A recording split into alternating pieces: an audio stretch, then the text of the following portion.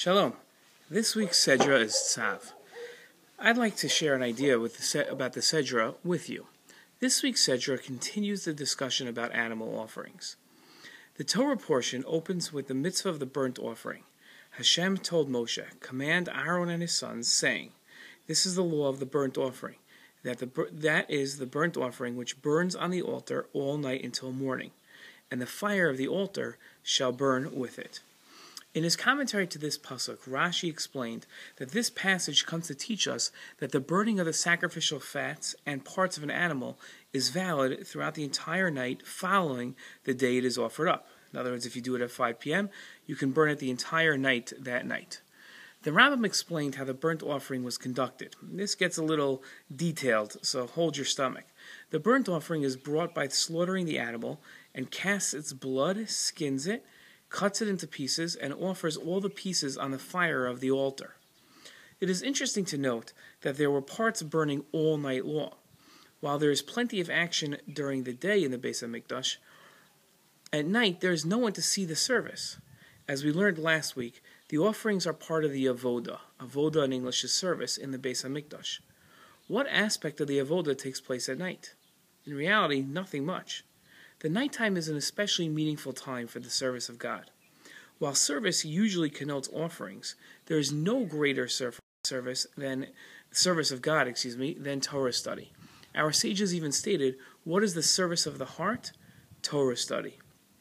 In Pirkei Avos, Rechanina, the son of Chanechai, is quoted as saying, "One who stays awake at night and turns his heart to idleness," meaning he just starts fooling around and doing nothing, has forfeited his life.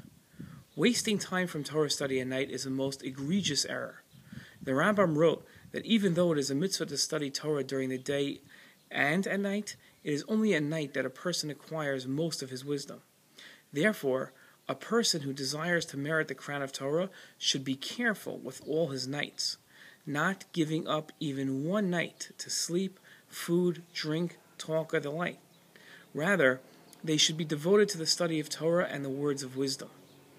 Our sages declared, the song of Torah can be heard only at night.